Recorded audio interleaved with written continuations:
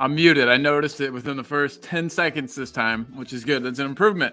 Chang, I'm going on record for like the last 3 days. I've been muted at the start. But guys, it's Talking Ball. Thank you so much for being here.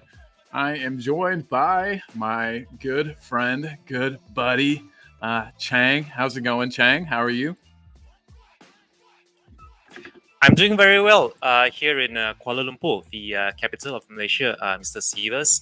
Thank you very much for having me on this very wet and windy Thursday evening. I hope everyone is buzzing and looking forward to this weekend's fixtures because there are a few mouth-watering clashes on the cards. And just as I said, mouth-watering clashes, we are joined by both Queen Ellie herself.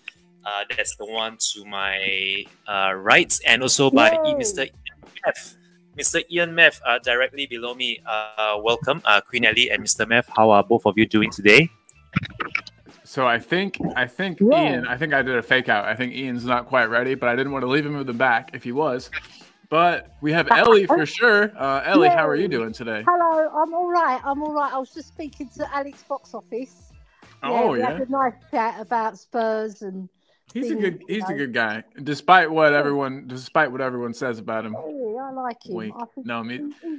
Sometimes he gets himself into trouble by saying the truth. Yeah. Hey, you can't always. You got to know when to say the truth and when you can't. Absolutely. Yeah. But yeah. So Ellie, you're good though, and you're ready for the match this weekend. Yeah, I'm going to go to the match as well. So I'm. Really Hell yeah! Is that what you were talking to Alex about? Yeah, that and other things, about Secret how our stuff. going. I saw a really interesting program with Jamie Carragher and Gary Neville. I don't know if you've seen it yet. I haven't yet. No. It's funny you mentioned interesting, and then those two guys' names in the same sentence. So I'm gonna have to definitely check this out if it's that good. Put it this way: it wasn't too complimentary towards leaving. Okay, I can imagine. Now I'm starting to see why you've liked it. Same with the other folks you've mentioned.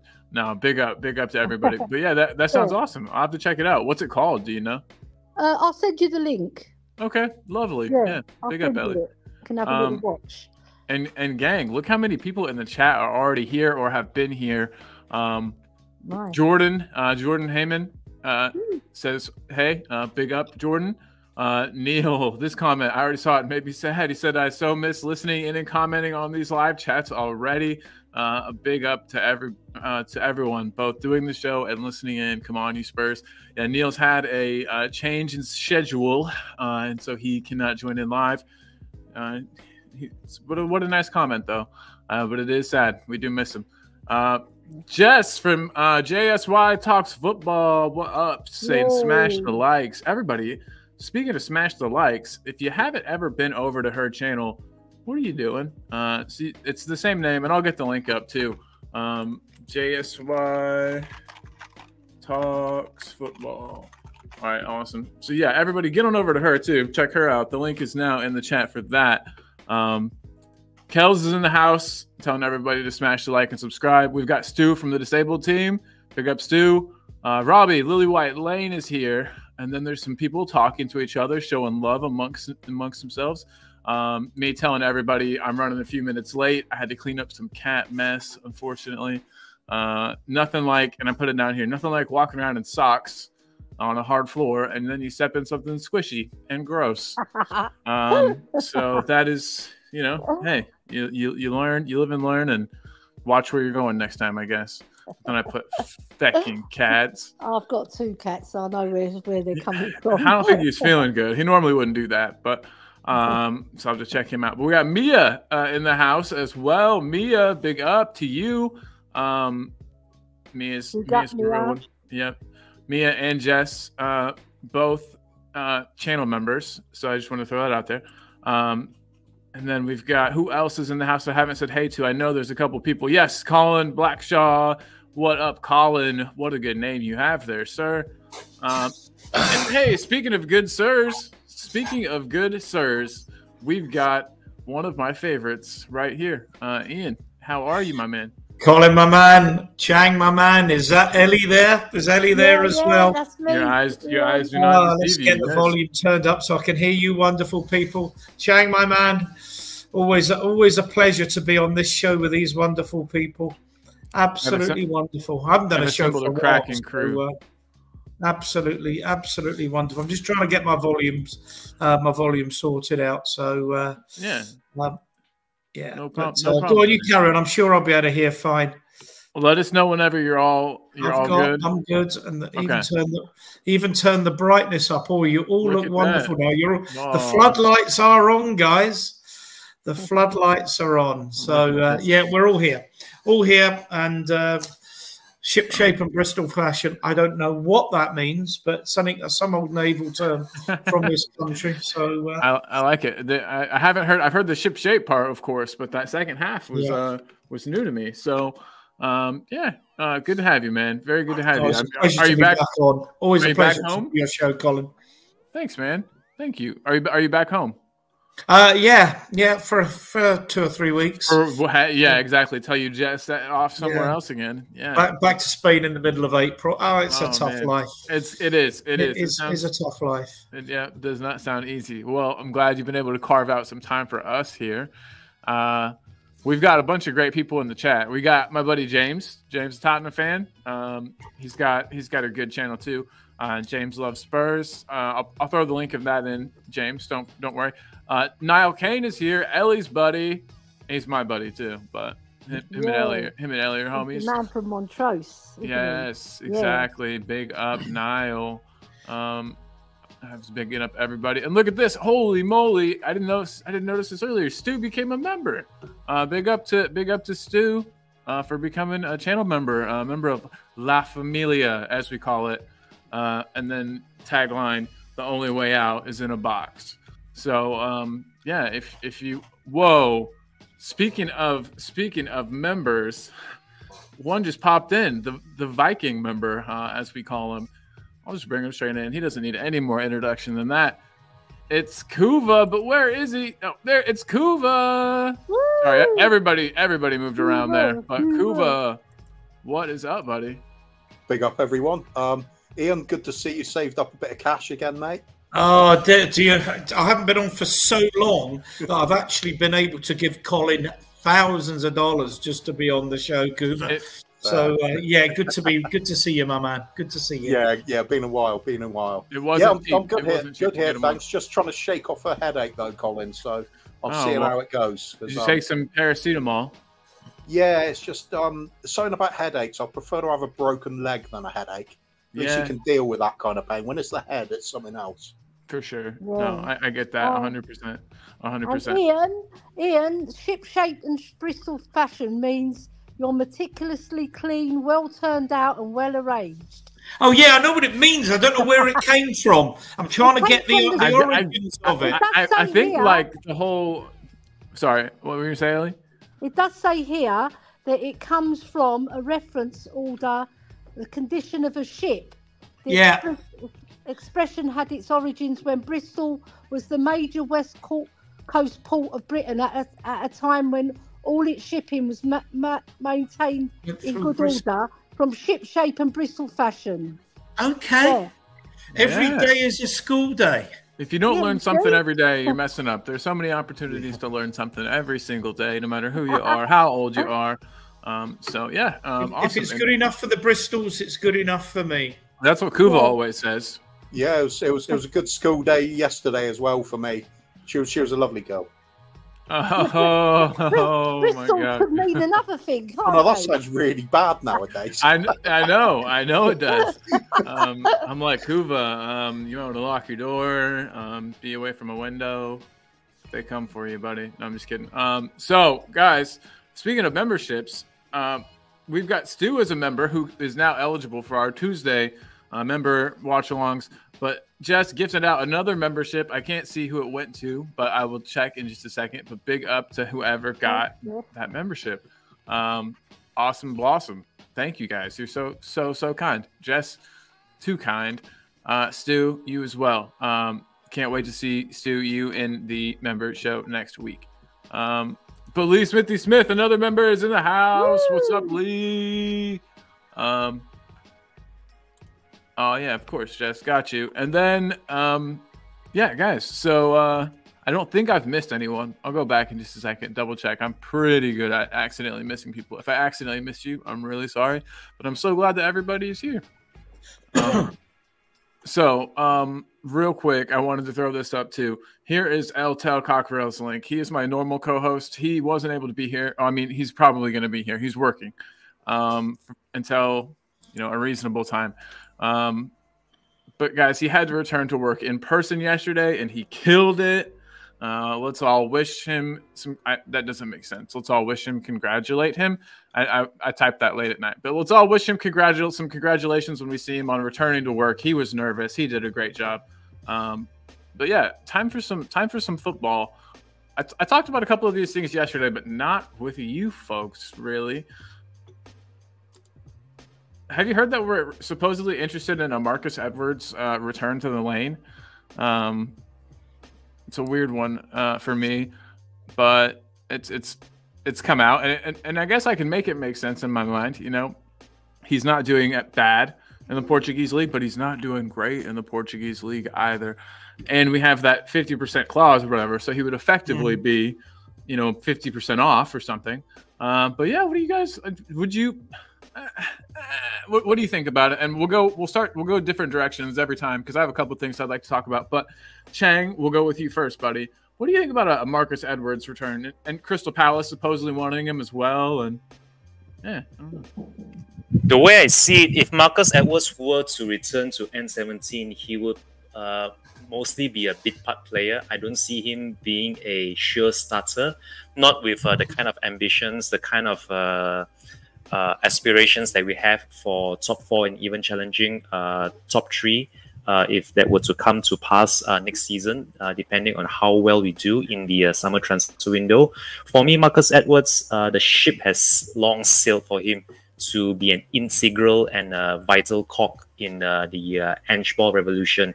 I was expecting, or rather I was hopeful that Marcus Edwards would have been bought during the Conte era, but that didn't come to pass. And however many years later, if there is any truth at all in us actively scouting Marcus Edwards for a potential dramatic return to N17, I can see him warming the bench just like Oliver Skip, unless he somehow rather turns it around, proves us all wrong, and show his worth to Big Ange. Then you never know. But Marcus Edwards, and he's homegrown. You brought up a good point about him being home. You compared him to Oliver Skip. They're both homegrown players. That's a good point. Yep.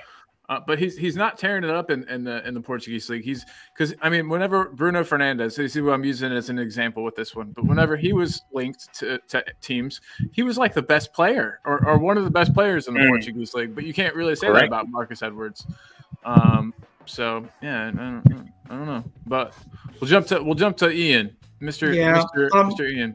I'm totally with Chang on this. I'm not one of Levy's biggest critics by a long stretch, but it's got a smell of a cheap 50% off discount deal for Levy.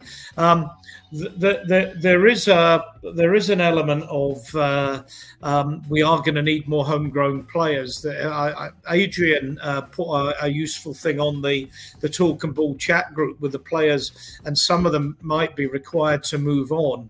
And when you look at that, that would leave us woefully short, because I think Skip is one of those ones that's probably not going to make it. Parrott, another one, not going to make it. Yeah, there might be one or two others that come through from the youth ranks, but we're certainly going to be short of homegrown, at least in the short term, unless some of these kids can step up. But I agree with Chang completely. Pochettino's on record now as saying, this club needs to get away from an ambition of just finishing top 4. He's won in Japan, he's won in Australia, he's won in Scotland. Yeah, this is a step up, but this is a man who's not used to coming second or third. This is a man that joins clubs to win things with them.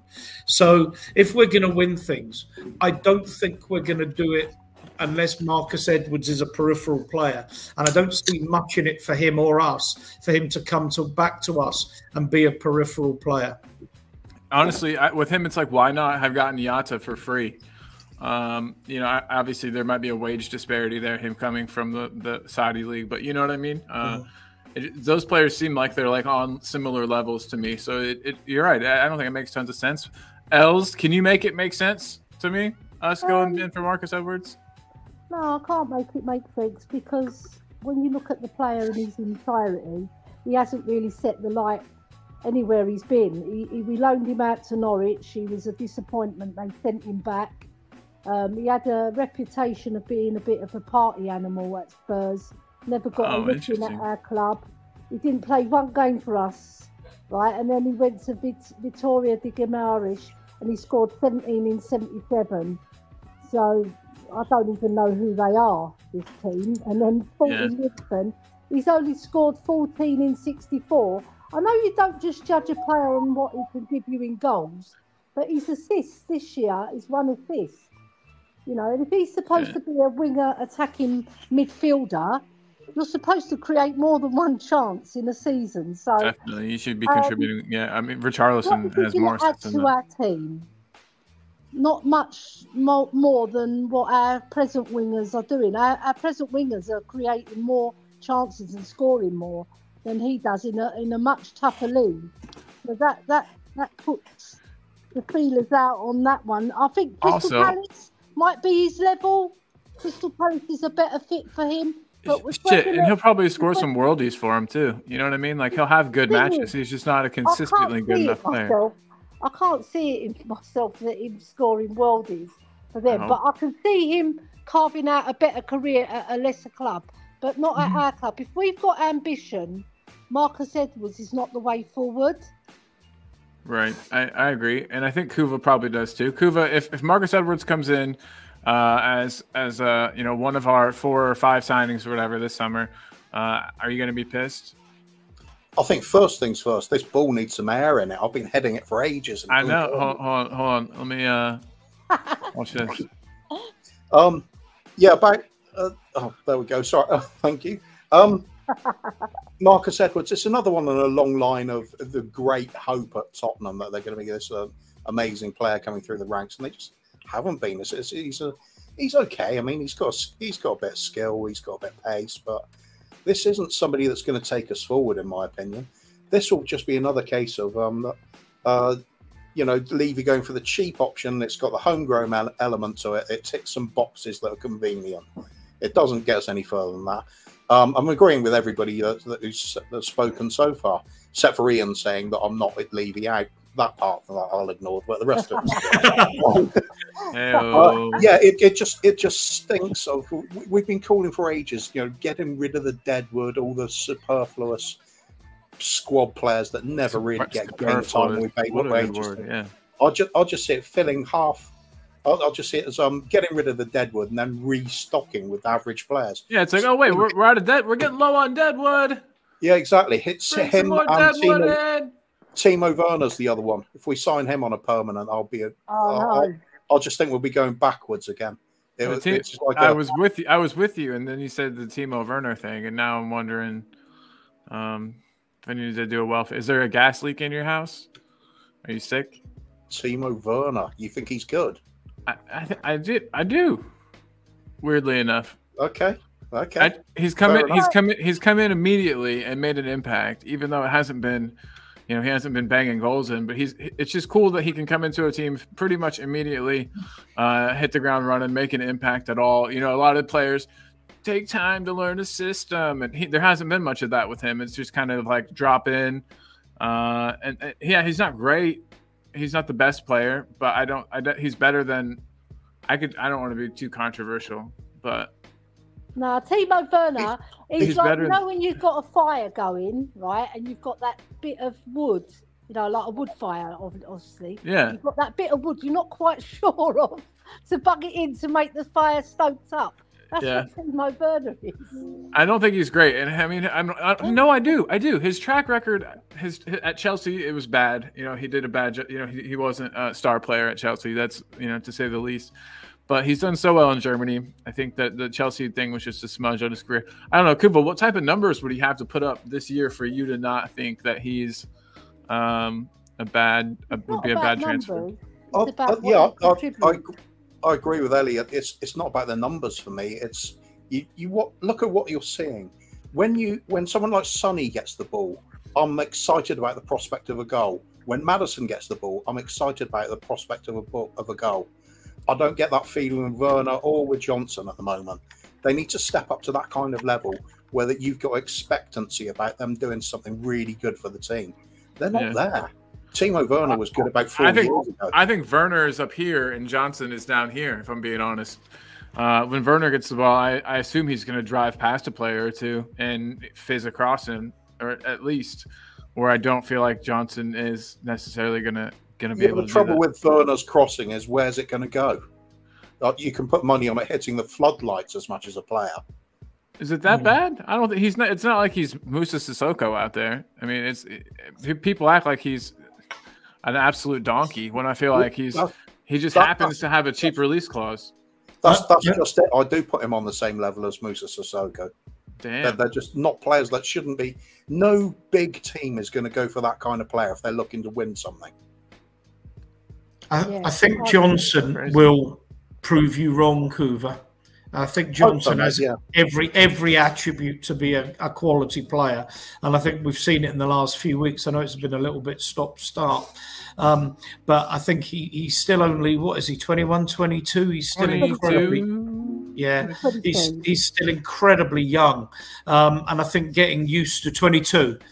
Chag, thanks. I think he's still getting used to the fact that he's with a much, much bigger club. But I think he fits the style and system of Ange Ball perfectly.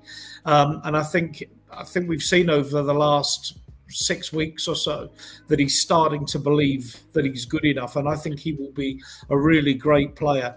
Werner, I'm still out on Werner. You know he's got ability. But how long with a player of his age? What is he, 28 or something like that? He's 27. Yeah, I mean, 27. With a young player, I'm happy to say, look, they maybe take time to mature, to get used to their new environment. Much bigger club than Forest. But Werner's been around the block more than once at club and international level. He really does need to produce over the next 10 days.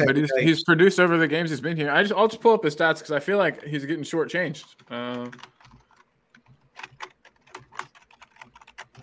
I don't know why I care so much, but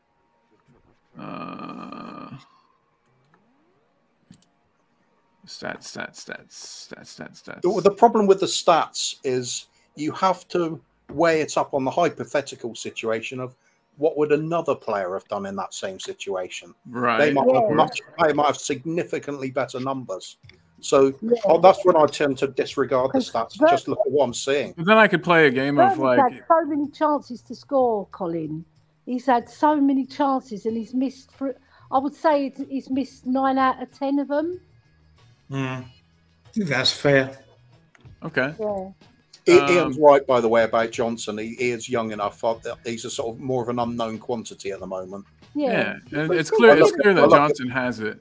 I look at Werner as a washed-up player we're taking a gamble on, but Johnson is a youngster. He might well develop into something special for us with a bit of luck. Touch wood. Whenever I see the team sheet, I'm much happier when it's Johnson on the bench and Werner playing, at least to start out matches. But that's just me at this time, and I don't think Werner's like Lionel Messi or even. I just don't think that he's like washed up. And I think that he could absolutely play a role in our team.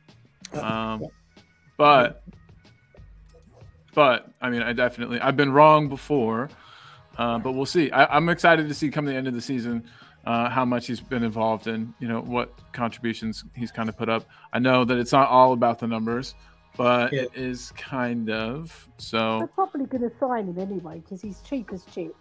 And he'll probably be a squad player. But that's the reality of it. But it's a shame that we are going to sign him because I don't think we can get better than him. I just don't think he fits Ange Ball either. I don't think he's an Ange Ball player. Ange is looking supposedly for players like a player that'll take their man on 1v1, so like a better version of him, by the sounds of it, some of the players that we're looking at. So I would argue maybe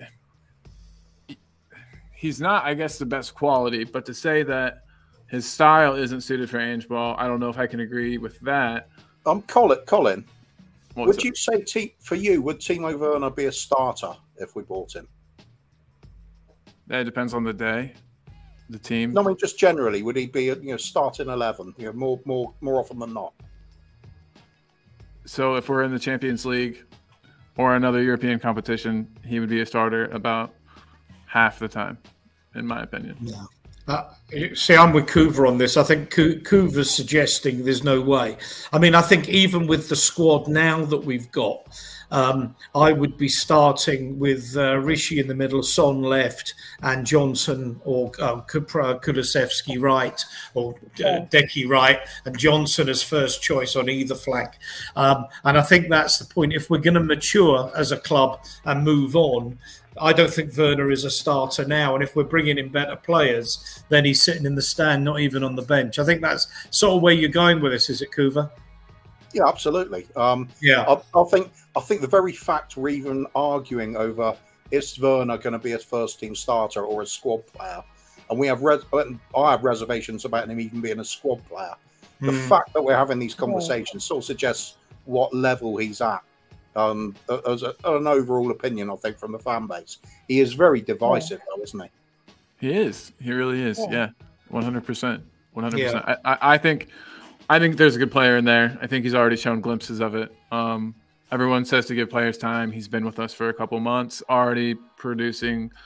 So yeah, that's just me. Again, as for the Marcus Edwards thing, there was a really cool comment in here about that. That's way back, but somebody said, and I liked it, that he was better suited. Hold on, I don't want to misquote anyone.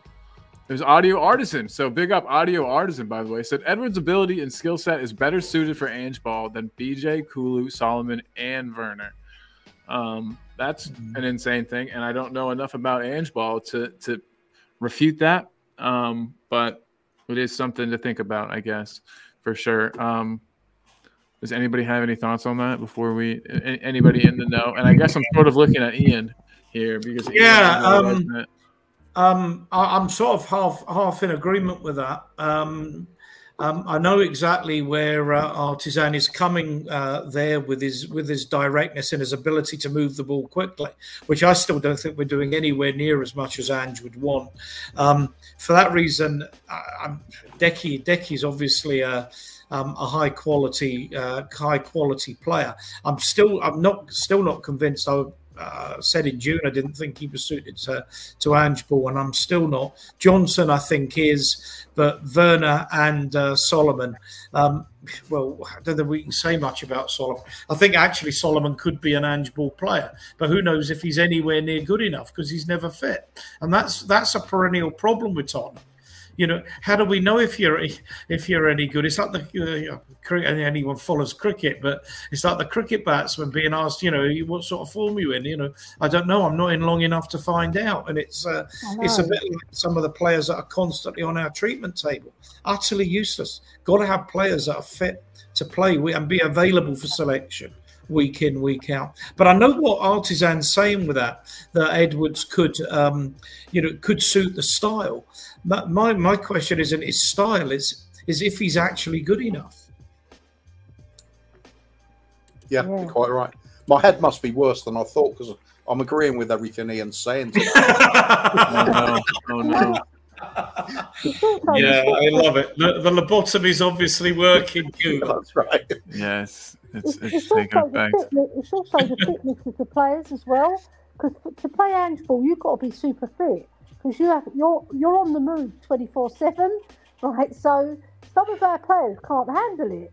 They're whacked out at 60 minutes, and they have to be pulled off. They just can't handle the type of football we're playing. I think Udogie can. I think Porro can, but he's playing in a right wing back position. When we've got Kulu there, I would have thought he would have pushed Porro into Kulu's position and bought a proper right back, or put Dragutin there, because Dragutin has played right back, and then play Kulu as a false line. So it'll suit him better, because then he doesn't have to do all that huff and puff. Because Porro's fantastic at bombing down the wing and getting crosses in. We've seen it from him. Yeah, it's a shame. It's a shame that we lost. Right foot.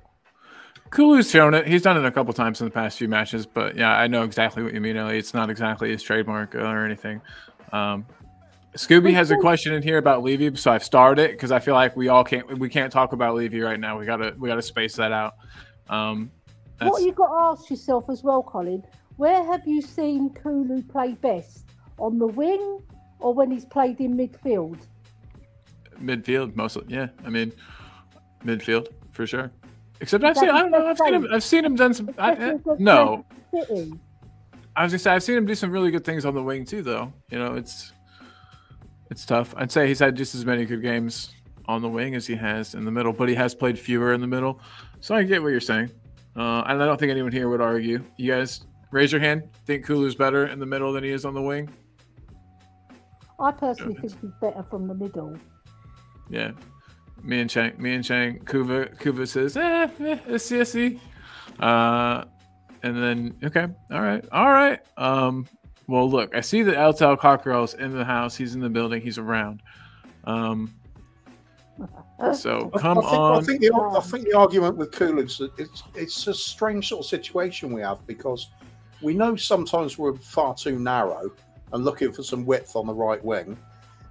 If he's going to cut in, you'd expect Porro to sort of overlap him and offer some width that way, but it doesn't happen. And I can't believe it's purely tactical, because obviously Ange must see that as well, that there's no width there. So what's going on? Is it Kulu not doing what he's supposed to? Is it Porro not doing what he's supposed to? I find it really puzzling that would be an actual tactic. I think you're so absolutely 1,000,000% right, and I don't like to be agreeing with you all afternoon either. But that's right; they should be interchangeable. If one goes in and just, or will you play with the inverted fullbacks? Playing with the inverted fullbacks is a method of getting the ball forward in the first place. It doesn't mean that the Porro and Udogie, I'm talking with my hands that can't be seen on the screen, have to stay in channels. The point being is they should be interchangeable and come inside or outside. And I keep talking about that goal we scored against Liverpool when Porro went outside and delivered the cross for, can't remember his name now, to stick through his own net in the 96th minute. And where Porro got himself into an outside position to deliver a really good cross. Matic put in his own goal. Matic, thanks, Ellie. On that side, there's no overlap. But on Udogie's side, there's plenty of overlap. Yeah, that's what I was going to say. Yeah. Good point. No, that's a good point. Real quick, guys, I'm going to awkwardly slam through some comments here.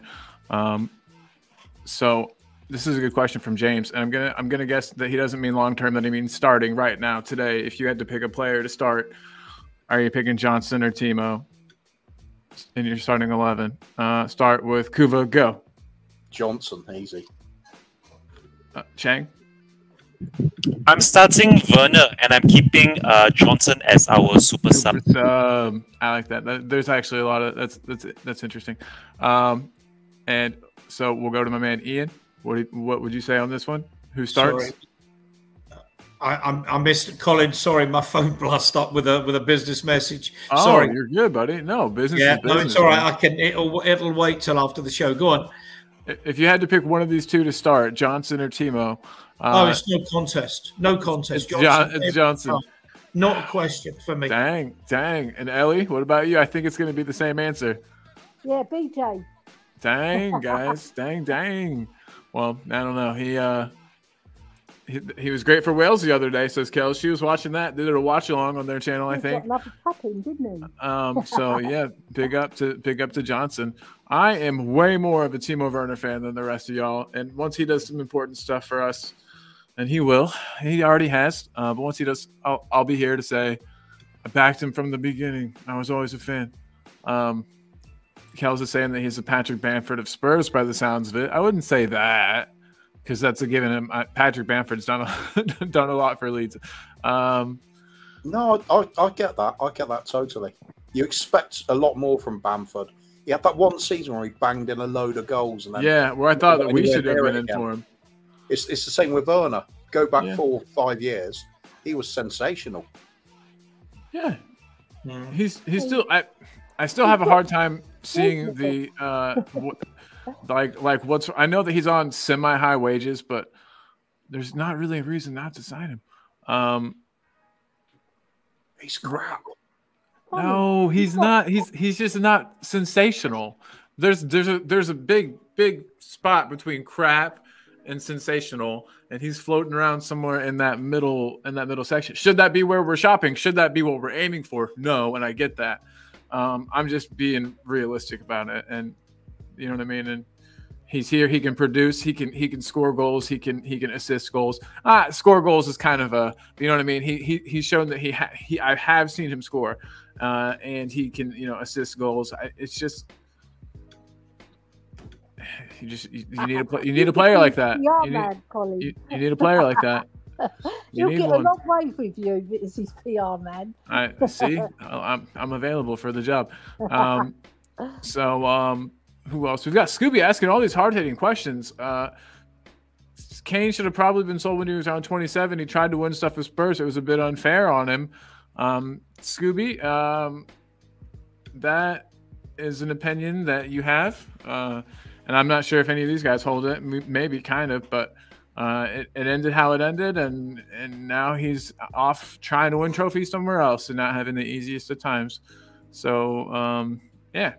I think one of the criticisms of the club over the last 10, 15 years is you look at Modric, Bale, Berbatov, Eric, even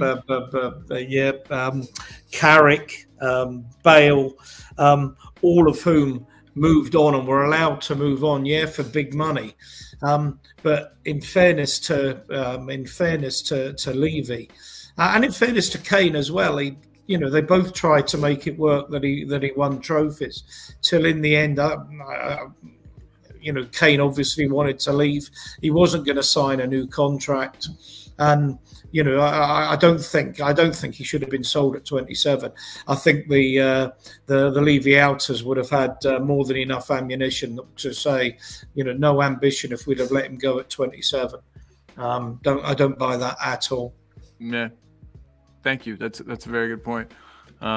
We were kind of damned if we do, damned if we don't, in that whole Kane saga situation. You know what I mean? There was no. I think with Kane in particular, he's one of those players. He's not going to be retiring at sort of 32, 33.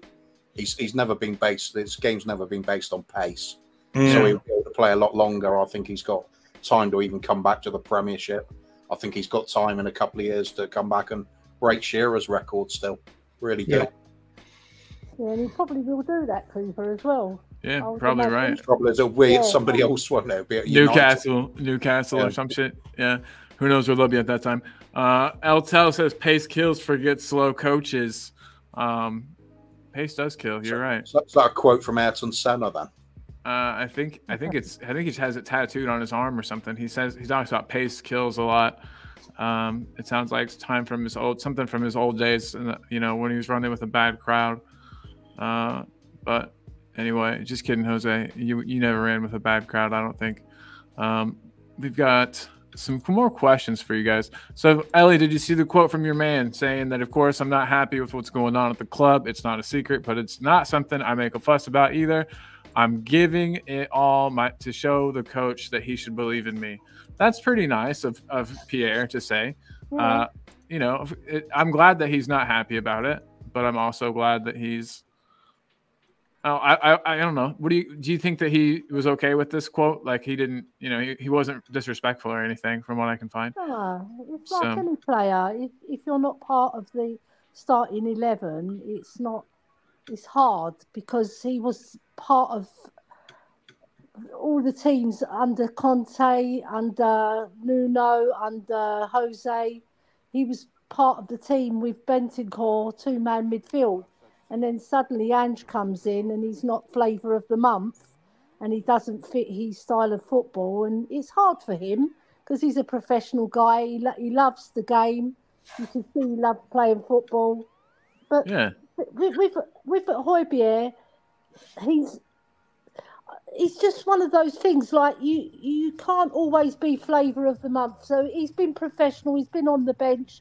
He's come on. He's affected games as well. He's made one big boo-boo against Newcastle, which led to everybody's going to remember that, Ellie. It's never going to get forgotten. You know, but the thing is, then he counteracts it by coming on against Chelsea as the centre half and playing fabulous. And then he done that fantastic block against Burnley to keep us in the cup. Yeah. Right. Unfortunately, we got Man City the next match. Thank you, Gary Mabbott, for that. But he stayed professional, and he's only speaking his truth. He wants to play. He loves playing. He played for Denmark the other day, scored a goal. So he's out of favour, and he knows his days are numbered. So he's going to move on at the end of the season probably, so we can get first team football. Yeah, I just thought it was a nice thing for him to say, because I don't want a player that's happy on the bench. But they're a better midfielders than him. But I would argue that Basuma doesn't deserve his spot, and perhaps Pierre starts against Luton. That wouldn't be a bad call, or even Benny starts. Yeah. Because I don't think Basuma's been pulling his weight. So, and he's been loyal to Basuma, and not loyal to Højbjerg, because Højbjerg's he's played really well for us. For 2 seasons, he was very, very good for us, and now, you know, he's out of favour. So.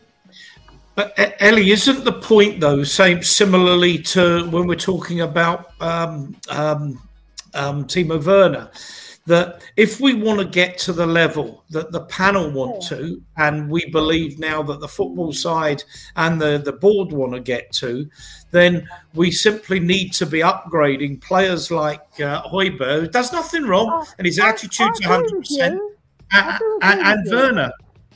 No, I agree with you, right? But at the moment, we've got him, haven't we? So we've got both, yeah. Yeah, we've got them both, so we've got to utilise them in some sort of manner. But being on the bench, it must be hard for him, because he was the starter all the time under Conte with Bentancur. And you saw when they came on against Fulham, you could see there was a very good understanding there. And they can offer something different until they. He's going to move on anyway, and I do agree with you. There are much better players than Højbjerg out there that we can bring into the club. All right, but at the moment he's out of favour, he's on the bench, and he's just got to accept it. You work hard to try and impress the coach, but he's just got to accept that he's not Andy's type of player. I mean, what bothers me is since they've come back from tournaments injuries, Basuma, Bentancur and Maddison have been far too inconsistent, and I think that explains partly why our form hasn't been as good as it should have been. All 3 of them, even Maddison, great assist for England on his little cameo on Tuesday night. Yeah. He's really not, as we say up here, set the heather on fire since he came back from his injury. No, he hasn't. Kane used to be like that as well, didn't he? If he had a long injury layoff, he took a few games to get back into it. Yeah, I think with Maddison, he takes a risk and he play him back into form. Don't you think, Uwe? Yeah, absolutely. Real quick, look who's in the chat, guys. It's Nick, aka Barry. What is up, Nick? Good to see you, man. Good to see you. I know I haven't gotten to every single comment. I am not as good at that as El is, but I'm trying to say hi to everybody that I see that pops in. And speaking of people popping in, look who it is. It was a while ago, but it's Kate from Just Girl Who Love Spurs. Bigging up everybody. We've got David Clark in the house from Leicester. David says Bamford is old news again. Injury is the reason why he is now totally ineffective, even in the championship, he says.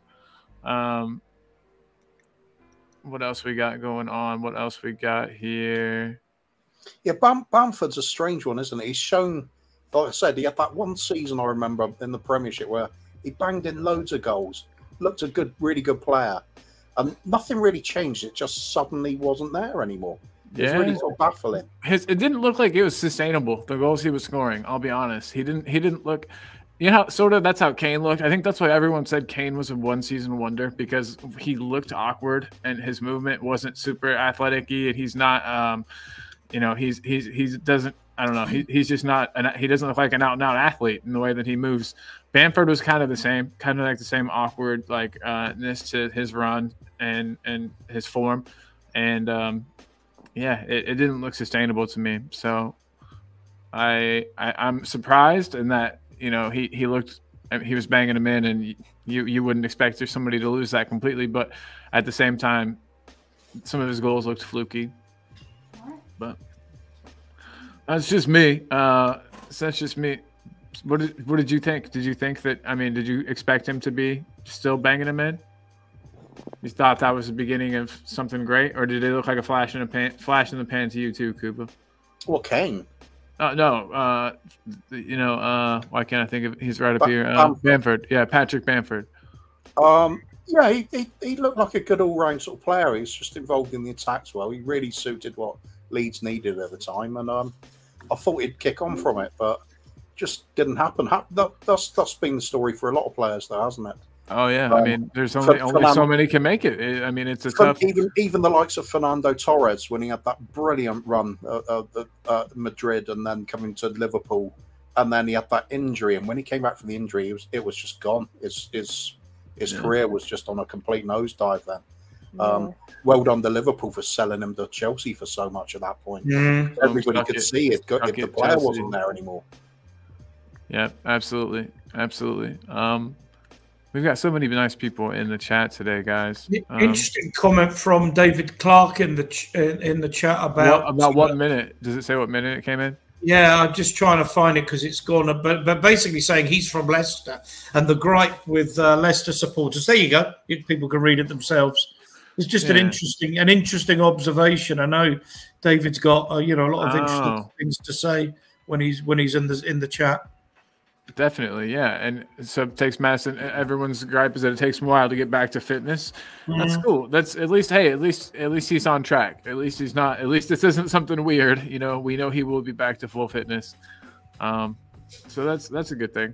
I think it goes to show the lack of creativity in our squad. That if he is struggling to come back, we can't sort of cope with it. It's a big hole in the team when he's not at his peak. Which brings you back to Marcus Edwards, I guess, as one of your options. Yeah, you say that though, Cooper. Marcus Edwards or Timo Werner? I just thought of that. Marcus Edwards can play football. Man, I think you have like a. Do you just not like us Germans? It's that, isn't it, Cooper? You don't like. There's some great German players, obviously. He's just not one of them. Me and my German compatriot here. The thing is, right, with Madison, right, we can create. It's just we're not finishing the chances. When he's on, we finish them because I think he creates more opportune chances. You know what I mean by that? He creates more goal-scoring chances that are easier to score. Like that flick he done to Romero, put it right on his head on a sixpence.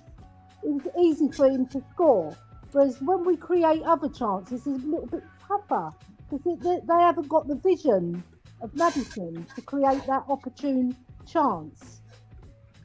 There's kind of it's a long-term thing I've said about Kyle Walker as well.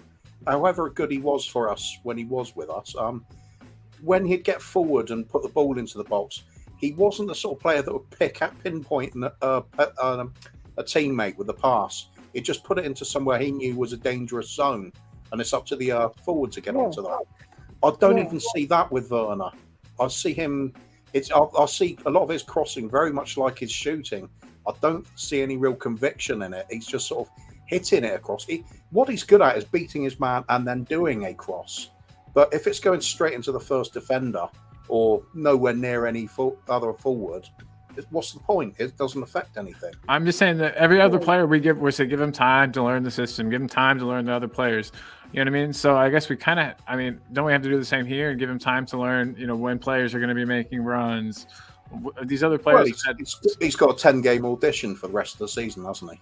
Absolutely, and he has to step it up. I'm just saying, I bet if there was a way for me to bet on like if he would be a Spurs player, there probably is. I could probably find that somewhere. For him to a bet for him to be a Spurs player come next season, I would put money on it. Big money. We're grabbing him. Like you said, he's so cheap. He's so cheap. How can we not? Guys, The Athletic says that we're planning on some exits for some long-serving scouts as part of a staff restructure, which then goes with apparently Tottenham's mission is to get business done as early as possible this summer for the majority of names they have in mind and positions they want to cover. Someone says that they think it was actually what's that guy's name? I'll find it. But it says we think we could see 3 or 4 players come in. So with those two things in mind, getting rid of long-serving scouts and then getting business done early, do you think that we're maybe going to dip into some markets that we haven't been in before? We have long been getting players from Italy. I don't really think that's going to change with Don Paratici doing his thing. But yeah, these two things just seem kind of related to me. They weren't in the same article at all. But had you heard about this? Anybody? The exits for the scouts? And I read The Athletic. So is it Bloomfield or Broomfield? Someone like that has been with the club a long time. He's going, and a few others. Just to fill you in on that, I mean, what the article said, Colin, was that the club is moving much more towards an analytical approach to signings. Perfect. I get the impression that these guys are, maybe sit on the chair with the tick boxes and what have you, and watch players, and we're moving to a more sophisticated system. I've started, so I'll finish, as they say. There's a lot of criticisms of the chairman. One of them that I would always make is that a lot of his thinking has been short term, hasn't been joined up, hasn't been a coherent plan of where he wants to get the club and how he wants to get the club to where he thinks it ought to get to, which leads to the conclusion for a lot of people, and maybe they're right, that he doesn't really have ambition. It's purely about the money. I suspect that some of the protests and what have you have shaken him up a bit.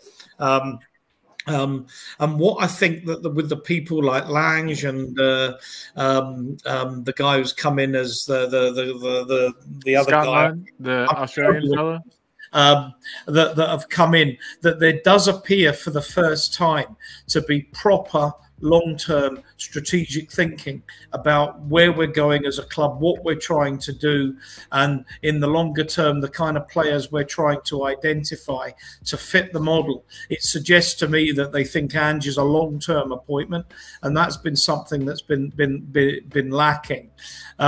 So if I look at it in that, in that context, then I think it's encouraging. And I think if we've got scouting people that aren't looking and bringing and recommending the kind of players that the manager and the football board, if I can call it that, the football management team are looking at, then it's best they go, and we have everybody singing from the same song sheet on this. Very, very well put. Because yeah, you're right. Longa or Lange or whatever, however you pronounce his name, he was always going to be more analytical and data oriented. So that's a good point. Maybe they're just getting out some of the older fellas who are kind of more old school with the ways that they do it. But it'll be good to have everybody on the same page. It's sad that it's sad that people are losing their jobs. But hopefully they'll be able to grab another one and find another. I'm sure that. That hopefully they can find another scouting job somewhere. But it will be good to have everyone on the same page, sort of in the way that we've even got all of the youth teams playing kind of Ange ball, so to speak, the same, football on the kind of on the same wavelength. It'll be good to have everybody on the same wavelength. So this person, I didn't put the whole quote in here because I got lazy, but they were basically saying 3 or 4 players early. It was either Ali G or it was Paul O'Keefe that said this. So, take it with a little grain of salt, but they both get information. If only 3 I guess 4. I really don't want it to only be 3. If 4 players came in, you got to think we're going to need another central defender. We need a striker. Bad. We need a good striker. Other 2 positions, I guess it depends on who leaves. You know, Ian, Ellie, Chang. What do you guys think we need? If we were to grab 4 players, 2 of them defender and a striker, where else? Fullback? Fullback seems we can desperately use. Another left back. Yeah, definitely. First and foremost, I think we need a long-term answer for the striking department. We really need to fill that hurricane-shaped hole in our striking department, because I honestly think Richarlison isn't going to cut it.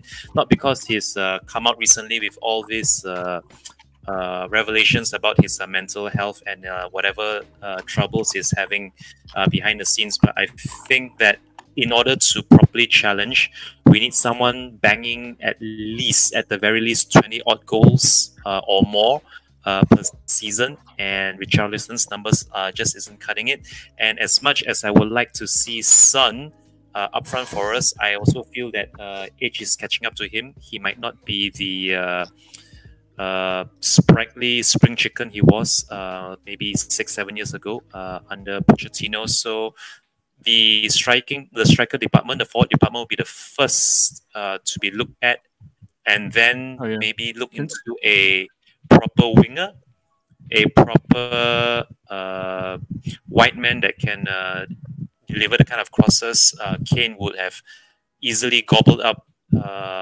every other game that this striker is that this winger is floating in the crosses. Someone along the lines of a Gareth Bale. If someone like him is available in the open market, and that if we want to prove ourselves as FFP champions or get something out of that, at least flex our muscles.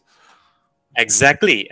So if we have the finances, if we have balance the books well enough, I don't see why we can't get both a winger and a striker that can make us real contenders.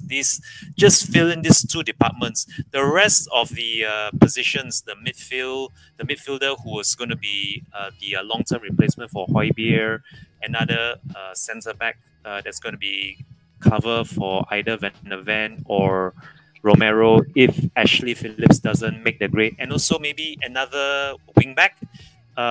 Seeing as how Jet Spence is pretty much on his way out, I would really love nothing more than to get Morgan Gibbs-White from Nottingham Forest and use Jet Spence as a part player exchange for Morgan Gibbs-White, although that doesn't really solve the problem of the fullbacks or the inverted wingback situation. But yeah, someone who can replace Ben Davies in the long run, and also fill the void that's going to be left by Jet Spence very soon. That's going to be critical as well. So there you have it, the 4 positions: a forward or a striker, another winger.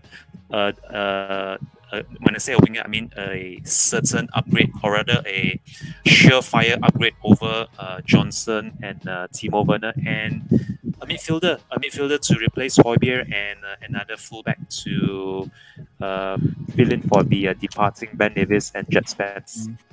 I literally forgot that we had Ashley Phillips, and who is the other? Dorrington? Is that the other? Yeah. He's an academy player. Yeah, but they're both around the same age and both like bigger than a brick shit house, and yeah, I can't believe I forgot about those 2 guys. There's a chance that we might not even. I mean, if either of them can step in, we just need a 4th center back right now. But the thing is, if we don't strengthen at fullback, then we have to rely on our center backs to fill in at fullback. And I know that some of them can, but I don't want that. You know what I mean? I don't want that. So I feel like there's talk. Where is Spencer? Colin, is it Genoa? Is that Genoa, whatever. I mean, I'm hearing rave reports about him. They love him. They love him there. I really like him as a player, and if he can get his head right, he would be absolutely in my team. Absolutely in my team. I'd play Porro further forward. That's just, I think he'd be really good for Angeball. Chang, adding to your list, we need another goalkeeper. We need a backup goalkeeper. Yeah, we do. We do. Yeah. We don't have a goalkeeper Forster, Forster's nearly my age now. Yeah, he's getting. I honestly wanted to nominate David De Gea. I'm surprised no one's actually gone for him if he is indeed a free agent. Although he is aging as well, but for 31, 32 years of age, I think he still can be a good squad member. But he'll want to be a number one somewhere still. I think he still can be a number one, and so we wouldn't have him over Vicario. I personally think Josh Keeley's going to be our number 2 because he's making waves in the academy and he's playing out of this world. And he's I'm all for that. Yeah, I think he's going to be our number 2. I think he's going to be elevated, and I think Austin and Whiteman's days are numbered. Maybe they'll keep Austin as a third choice and get rid of Whiteman because he's not going to cut the mustard. He's too small to be a goalie as well. He's not physically. He's too small in his height.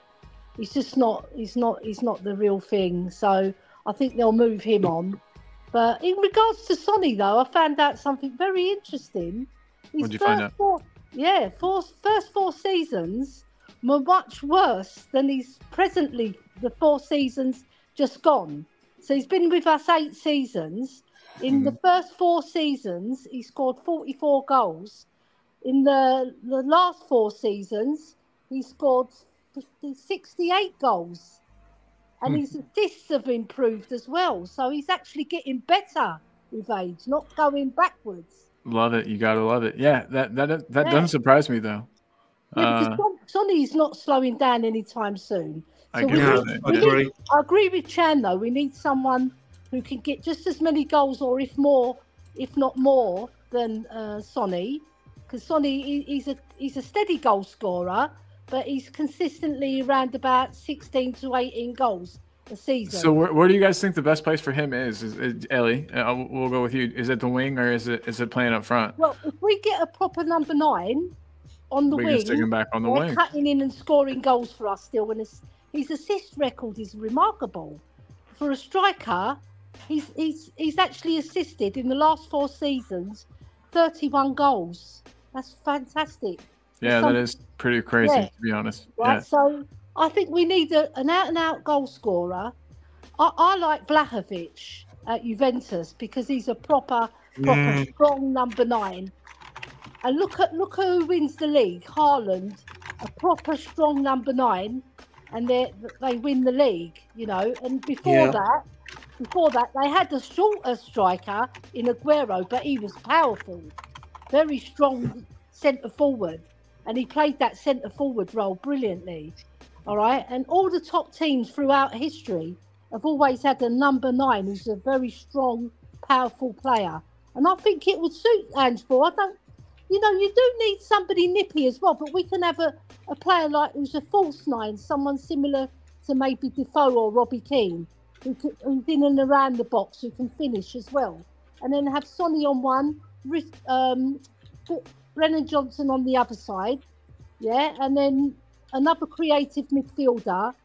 And I think Porro would be best suited as a proper winger, not a right wing back. I think he's fabulous going forward. I know his stats show that he's good defensively, but I prefer him attacking because he's fabulous when he comes out with the ball. And then get I think if they promote Josh Keeley, I think we'll be all right.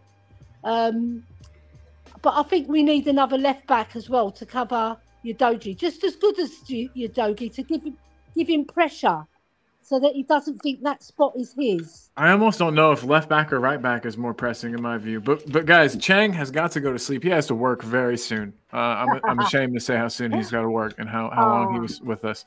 Chang, I love you, buddy. Always a pleasure, my man. You look like Vincent Janssen in that kit. It reminds me of Vincent Janssen. That's how I get the vibes. I'll at least give him a better player. Paulinho. All right. Those are some players I remember from that kit. But hey, Chang, you have a good sleep, brother. Good day at work tomorrow, and we'll talk to you soon, man. Big up. Okay, thanks a lot for having me on. Mr. Cooper, Mr. Meth, Queen Ellie, and Mr. Sivas. Have a great show ahead, and I look forward to seeing each and every single one of you very soon, whether it's for a watch along, another live stream, or even one of these member call-ins. Have a fabulous Thursday ahead, and come on, you Spurs.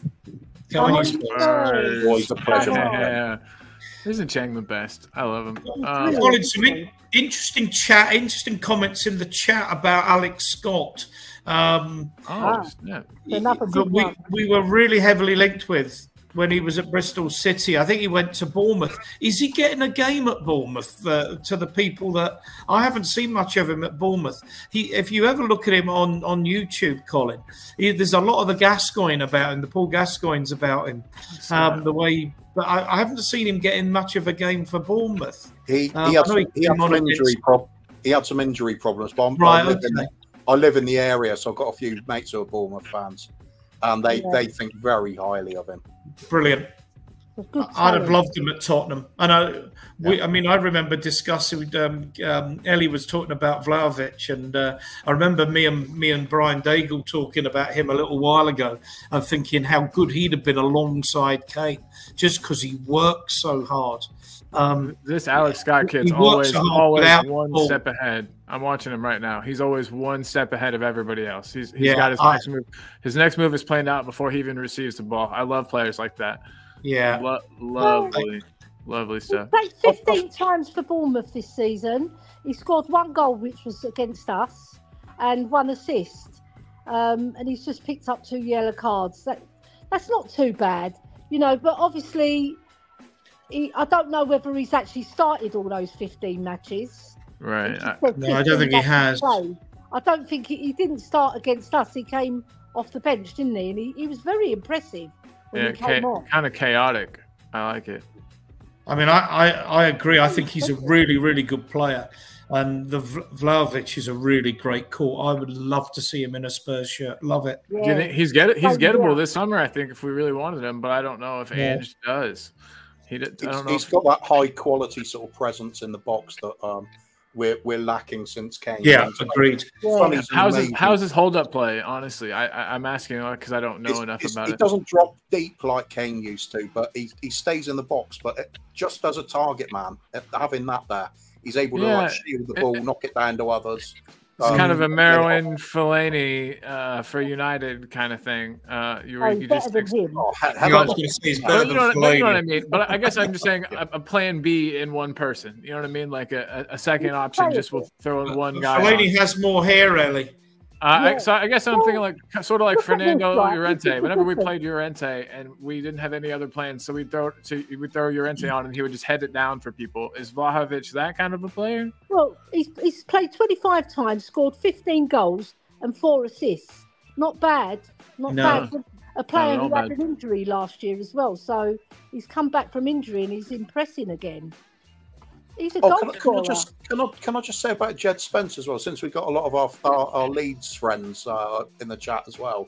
I was talking to them the other night about him, and there some of the revelations they were coming out with about Jed Spence's attitude. If I've got it right, it's things like he didn't go to the hospital to see the kids though he was supposed to, and that was refused to give up any of his wages for charity. I think he was really bad at timekeeping, and then he had a disciplinary hearing. He was even late for that. And almost all of them unanimously were saying he's a bad egg. They'd never want him at the club. So I think that's quite a major thing to weigh into the conversation about Jed Spence. How old is he? I'll look it up. Old enough not to be that big of a dickhead. He's 23. Jesus. Well, I don't know. I was a pretty big dickhead until I was 25, you guys. I turned 25 and instantly became like a better person. And so maybe that happens to everybody. I don't know. Yeah, I used to not be a cool guy. Ages. I always say as a bloke, you don't grow up till about 35, 40, something like that. When I turned 25, it was literally like I woke up one day, Kuva, and I go, what the fuck have I been doing? And I went to my mom and I was like, Mom, I'm really sorry. I was like, something's wrong in here. For your mother's. I really did. I was like, Mom, something's wrong in here. It's good now, but oh my God. I'm with you on that one. I grew up with 7 boys, and I know where you're coming from. Yeah, one day they just get a lot better. So. And as for Sonny, I think he does need to play on the left. I think we do need a proper centre forward, traditional style. At least have that part to his game. The closest that we got at the moment is Richarlison. So I prefer to see Sonny playing off his shoulder sort of thing. Not as a wide left, but playing that kind of inverted forward role. All you need to do is get Sonny with the ball at his feet in and around the box. He's going to score goals. I think he's a fantastic player. And we should treasure him because we won't have him all that much longer. He's getting on a bit now in footballing terms. Yeah, but I think he'll play quite a bit. Let me get this stupid thing off here. But I think he'll play quite a bit longer. And he'll kind of Ronaldo his game. He's not losing his pace, but he's losing his stamina, isn't he? He said it himself. He can't just charge up and down the pitch. Bale said the same thing too. Whenever he came back, Bale was like, "Hey, I can't do this as long." And they're all kind of coming. Bale and Sonny kind of have molded their game off of Ronaldo's game. I think that's not unfair to say or too crazy to say. And I'd like to offer the contrast there between Sonny and Timo Werner, just how startling it is. Sonny, they're just very different players. Sonny, I consider to have a sniper scope on his boots. Timo Werner's boots are sort of triangular prisms. Okay, so to me, there's like a hierarchy of players, like a triangle, and Sonny's at the tippity top. And Werner is he's on the curve, he's on the angled line, but he's just not. They're obviously different caliber of players, and I'm not saying that I think Timo Werner is awesome. I guess I'm coming from this is a guy who watched a lot of Aaron Lennon and a lot of what I mean. I just think that he's good enough to contribute. Kuva, is he good enough to be a starter? Should he be a starter? No. But he's definitely good enough to contribute, and especially if we're in multiple competitions, I think it's not a bad pickup. Also, speaking of not a bad pickup, if you would like this T-shirt of a picture of Arteta crying, let me know. I'll send you the link. You can buy one. I want to see that face at the end of the season. Oh, we will. I'm sure. Whenever they fumble the bag again, because he's always got a smirk on his face. I just hope Man City batter them. Oh yeah, absolutely. Me too. Colin, can I ask, are we all in agreement, because it was stuff in the chat, and I think we've really discussed it, that the Saudis again are going to come back in or going to come in for Richarlison in the summer? Are we all agreed that if we got 60 million for him, we should bite the hand off and start again with our forward line? 60 million is a lot of money. That's a lot of money. Yeah. Take it for sure. You get a Vlahovic for 60. You get a Vlahovic for 60 million this summer. I know. I wouldn't just bite the hand off. I'd be up to the shoulder with rapid intensity immediately. Yeah. Same. You'll be there with the chocolates and flowers, Kuva. Take him. Oh man, you know what? He's not an awful player, Richarlison, but we can do better. Exactly. He's just not quite at that caliber. And I get what you're saying. So if I'm saying that about him, how can I say that Werner should be in the squad? Because they both, I don't know. So for this season, he and Werner have both produced to a certain extent. I feel like they're both playing at like their peak. And they can't really get any better. And you talked about Johnson, and Johnson hasn't hit his ceiling yet. You're talking me like I'm talking myself into thinking your way, and I'm believing it. But for this season, I've just been impressed with what Werner's been able to do with limited time and limited minutes on the pitch. I've been impressed with what Richarlison's been able to do, and I feel like even in the face of adversity, even though they're fighting against themselves, kind of in their own limitations, they're doing a pretty good job this season, and it's been good for us. But yeah, we do need to upgrade on both of them. So Kuva, you've just helped me change my own mind. Thank you. It's the bigger picture, Colin. We've done it for years, trying to justify having average players at the club. We're all guilty of it at times. We've all had favourites. I mean, if I'm really harsh, I'd even say it about Aaron Lennon.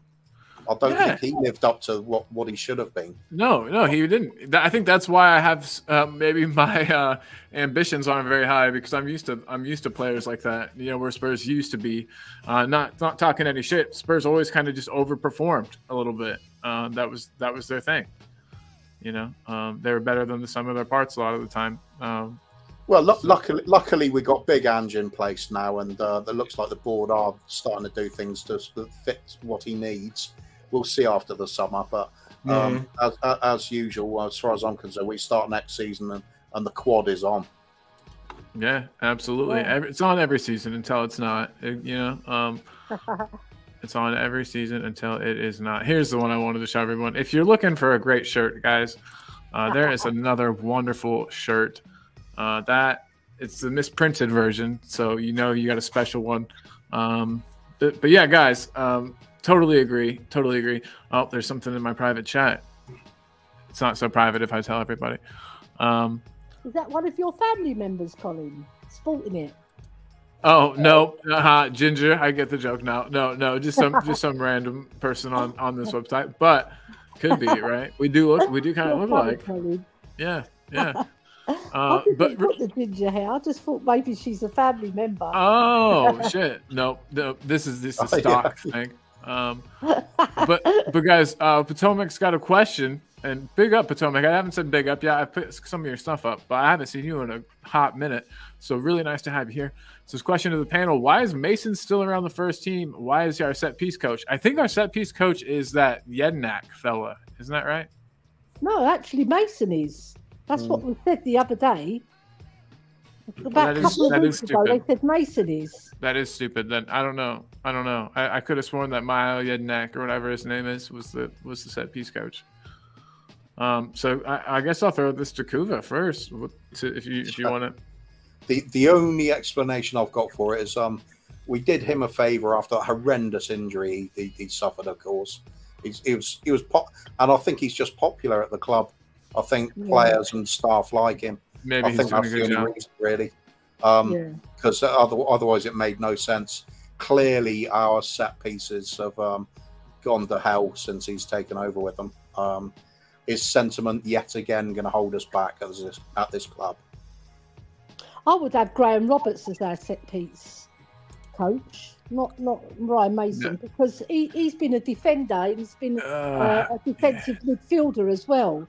So I almost think, and Ryan Mason hurt his head jumping up to head a ball too. I know that obviously he's not doing it, but touchy subject. I feel like maybe. It's just one of those things. You need the defender. I think you need a defender who's lived and walked the walk and talked the talk.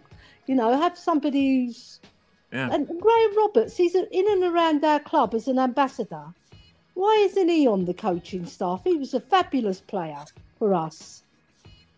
Yeah. Much more than Ryan Mason. Doesn't necessarily he's going to be a great coach for it, though, does it? And like vice versa, sometimes really nothing players make good coaches. That's so true. I don't true. even know if he's got his coaching badges, but if he has, I would employ him to be our set piece coach. Sorry, language. I'd rather have Ben Davis as our set piece coach once he hurries up and gets his badges. But anyways, he's got them, hasn't he? He's getting some. He's got some. I don't know. If for badges. Yeah. I knew he'd been working on them. How would you guys feel about Ben Davis at the club in a coaching capacity at some point? I heard he's a pretty smart dude. Kuva, you've already been asked this, I think, by me yesterday. Yeah, I mean, I don't know what he's going to be like as a coach, so I'm okay with it. He seems an intelligent footballer. It's like I said yesterday, his biggest handicap is his pace. Yeah, that's not going to matter when it comes to coaching, is it? So yeah, I'm open to it. If he's good enough, do it.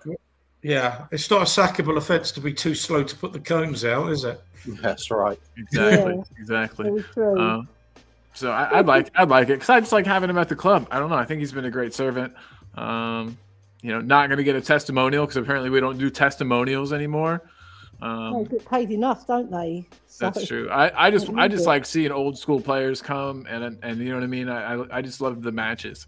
That's it. That's really what I miss. But yeah, Scooby asks 60 million for Richarlison. What have they been smoking? They got that good stuff over there. That's where the good stuff comes from, man. And then Ryan G said he'd take Richie at Wolves if he was about 20 mil. David Clark says he can't chop a bag of cement. Oh, we know. Some funny comments coming in. There are some funny ones. Look at this one too from Eltel. This is gonna be one that really gets people. Well, real quick, Scooby says, you can have him. We've got a few more in the warehouse. Welcome. I'll put the kettle on. And they said, I got a lovely antique digital clock with 15 numbers and 4 hands. To you, 60 million. I shouldn't. That's above my head. Like, it went over my head, but I knew that somebody would get it. So good stuff. But your first quote there was selling Son to the Saudis for 100 million. I mean, with the best will in the world, I can't see the Saudis coming up with 100 million for Son. You can't? You don't think so? No. Throwing stuff. He's 31, isn't he? He is, yeah. With a year of his, has he got a year left on his contract? But I think he would gladly sign another one. I don't think the Saudis are going to be going quite as wild as China did for that little period where they were buying everything. Hulk and all those other players. Dembele. So yeah, what do you guys think realistically that they might, if they were to offer for Son, what do you think the offer would look like, and what would it have to be for you to take it? He's priceless, Sonny. I wouldn't take nothing for him. No, we're not selling him. He's gonna retire here. I kind of think you're right, Els. Yeah. I need to make a Sonny shirt. I'll work on one of those. I think the Sonny, you've got to factor into that as well is how much revenue do we make from the Asian market, the Southeast Asian market. Unfortunately, football is a business, and it's just one of those things that would need to be taken into account. The lost revenue from shirt sales and tours to the Far East and what have you, on top of any incoming transfer fee. But the point being, if you're playing somebody like Son to make, to satisfy the Asian market who's not good enough for the team, that's one thing. But Sonny is good enough for the team and is likely to be for the next 2 or 3 years. Yeah. Agreed completely. And like I was saying, I think that his game will change. I think that we will see him in the middle more, where he doesn't have to do as much running, where his little bursts of speed can do him well in the middle there. He just has to get past, some center backs. Coos, is there an amount of money you would accept for him? Oh, it's always an amount of money, but I guess what is it? Is it a lot, a little? It would depend who you could get with the money you receive for him. That's fair. If we can get an absolutely awesome replacement, I don't know who it would be at the moment. I've kind of got out the habit of picking players. I think I want at Spurs now because they're never going to happen, and I'm more sort of holding back and just see who we do get, and then sort of assess it. Like Ellie said, and Ian, he's worth so much to this club. There's not just the financial side of it; it's the feel-good factor as well. And we need that, and we've needed that around. There's no better thing than seeing Sonny banging a goal, do the little TV screen in front of his face, and the fans are happy. He's beaming, smile. Everybody's sharing the moment.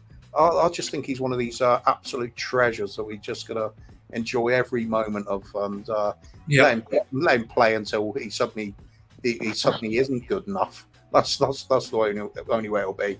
I think he'll become an ambassador for the club, I'm sure, as well. Yeah, absolutely. And who knows? Maybe he'll take his badges. Maybe he'll fancy it. Or more likely, I think, at the end of his career, he's probably going to want to go back maybe to playing career or similar, and just have a sort of that link up with the fans back home.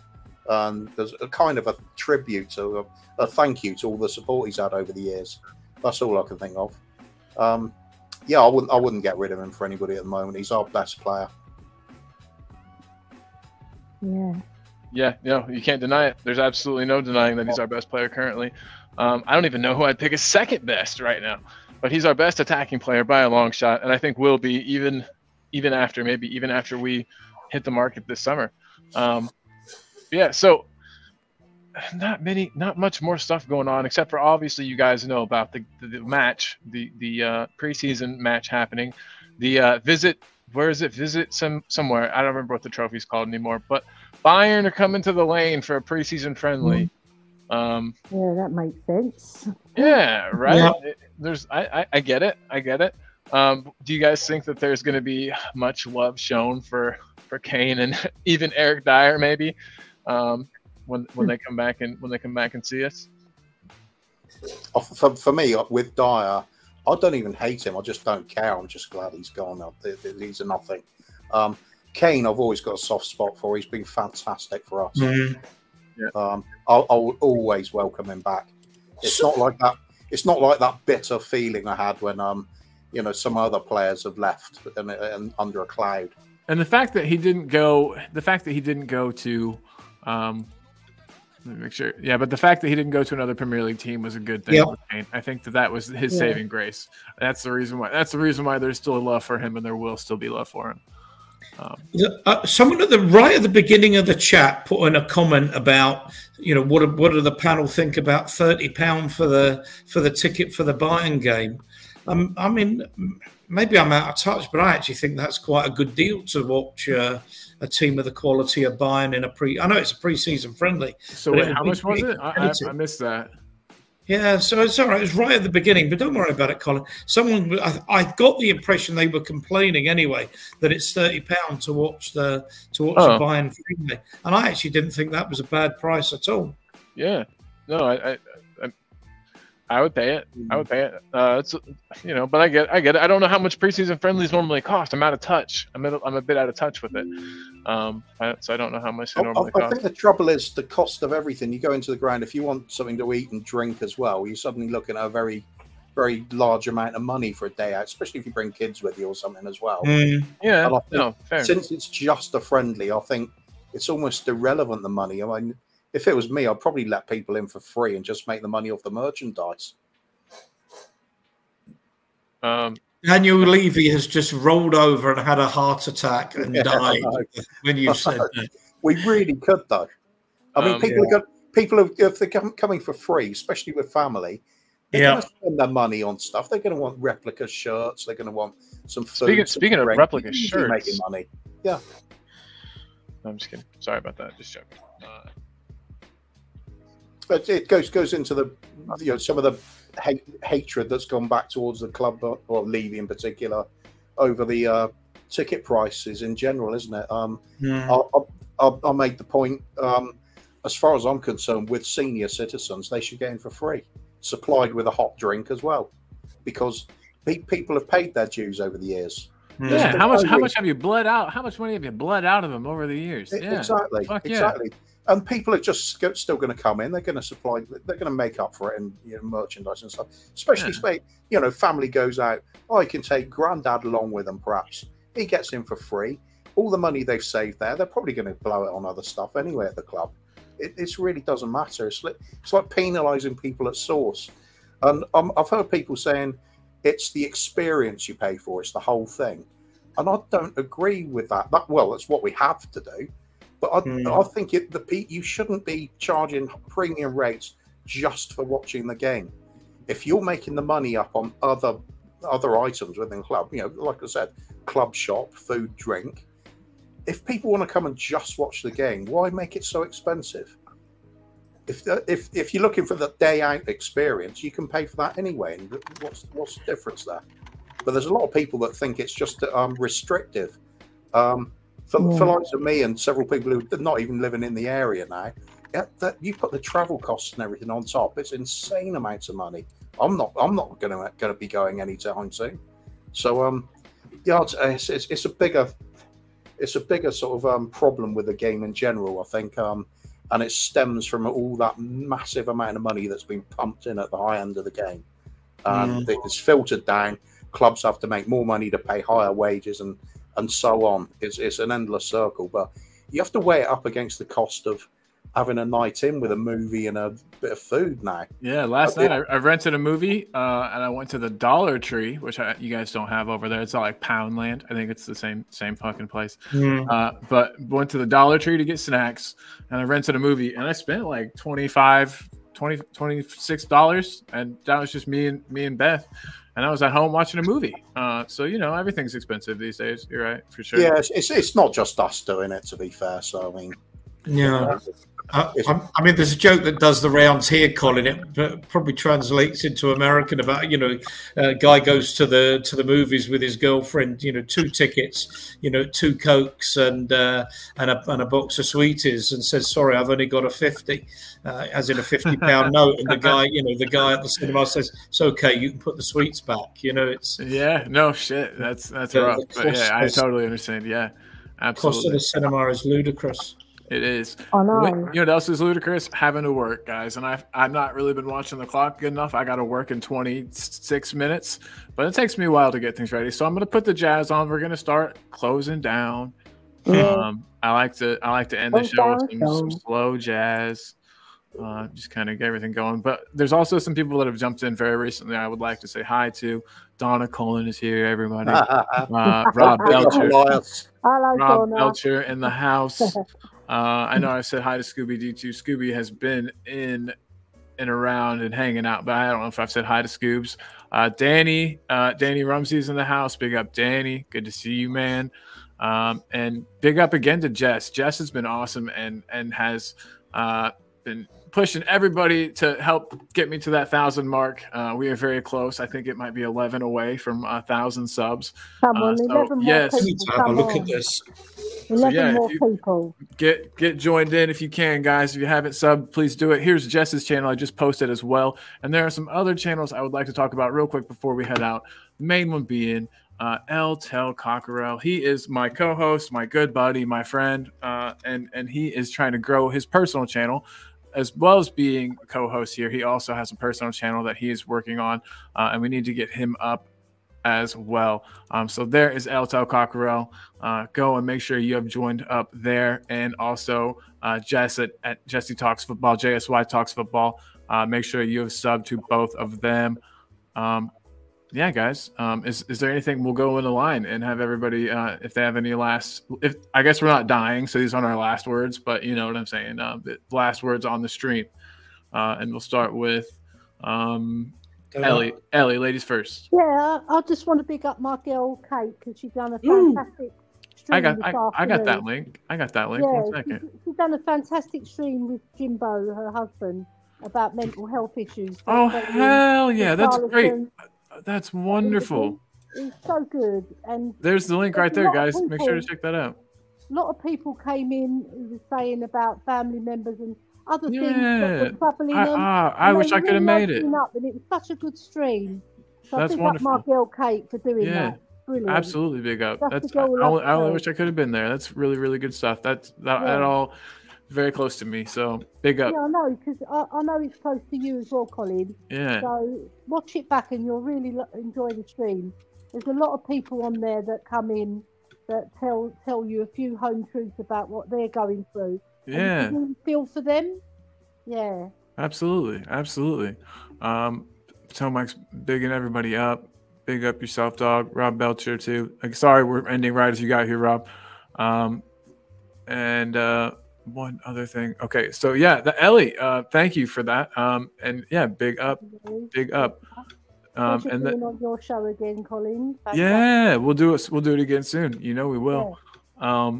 Ian, you guys are always invited, by the way. But yeah, Ian. What say you, buddy? Anything? No, nothing. It's been a pleasure to be on. I've been away a little bit, so I've not done as many shows as I'd like. But it's one of those things when you come on and you come on with people as knowledgeable as Coover and yourself and Ellie, then it's an absolute pleasure talking about Tottenham. And of course, we haven't had a game for 2 weeks, so we've got nothing to moan about in particular. But I think hopefully we're all starting to get optimistic about what the summer might bring. As I say, it is slow, and it's part of the problem, of course, has been the lack of success on the field over the last 20 years. But I genuinely think the club's going in the right direction at the moment. But there has to be trophies in the trophy room. Enough is enough now. Couldn't have said it better myself. Yep. Goofs. Bobby K and I will. Oh, sorry, yeah. Bobby K and I will be on again on Saturday, doing Coov and the Kang. Another bit of silliness as usual. I think we'll be doing a another Donna Cullen tribute show again. I almost did something mean, but I'm not gonna do it. I'm rising above bullying today. I was all right. Fair enough. Fair enough. Yeah. But, all right. But okay. But yeah, we'll be back anyway, doing the usual sort of city games, spot the bull and things like that. Yeah. Just to kind of wind down to the end of the week as we usually do. Other than that, I was going to say big up to Jess and the Leeds crew that we've got quite a good understanding with lately. They're a lot of fun. They do similar things on the weekend as well on that on a channel. Jess, there we go. Jazz Wide Talks Football. Yeah, she is. It's fun. She's going to be on late. She's going to be on later. What time, Jess? Let everybody know. I'll throw your link in again. Get some of our. Hopefully, get some more of our peeps over there. And they're doing the Leeds game watch along tomorrow night as well, I believe. So that'll be good too. Definitely sounds awesome. Speaking of watch alongs, there's going to be a Talking Ball watch along Saturday for the match. It's this new thing we've started. It's been going really well. Every time I've been home and we've done one, we've won. We have done one where I was on the road. Obviously, that was the last match we lost. So I'll be at home for this one. Don't worry. So we should win. So that's a good thing. Also, later tonight, Jose is mopping up. Jose has his mop-up show tonight. It's at 9. I'm pretty sure he's moved it up to 9. So make sure you tune in to El Tel Cockerel. Let me get that link up one more time. And tune in to Jose this evening. And then in the morning on El Tel Cockerel, it's the Ladies Takeover show. And I say the morning, it's like 11, right, Ellie? No, yeah. It's 11 o'clock tomorrow. The ladies will be on Jose's channel. And yeah, so make sure you get over to El Tel Cockerel for both his mop up, ask me anything show tonight, and for the ladies takeover tomorrow. And yeah, guys, that is everything for me. Like I said, I got to go run and answer people's calls about their broken internet. I'm really excited to do that. Hopefully I only get cursed at a little bit today. That's my goal. But yeah, everybody. Oh, let me get that out of the way too. Thank you again for coming in. I'm going to end with the back pasta Coglu banner because that's what I think we all need to do. And I'll play us out with our James Madison song if everybody is ready. Is everybody good? Yeah. We good? All right. One thing too before I do it. Dealer. There's not been much wheeling and dealing. No, I'm not a wheeling and dealing. No, fuck off.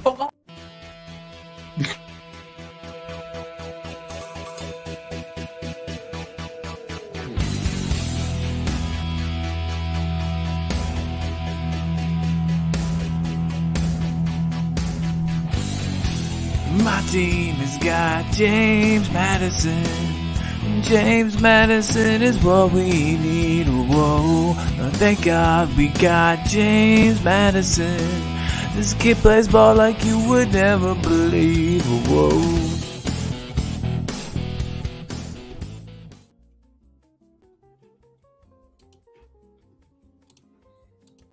And guys, I forgot to say that our prediction show, our weekly prediction show, is tomorrow, same time, same place. So you'll want to tune in to either Talking Ball or El Tel Cockerel. We're dual streaming, and we're doing our weekly prediction show tomorrow at the same time, 3:30. So see you guys there. This is going to be an awkward end.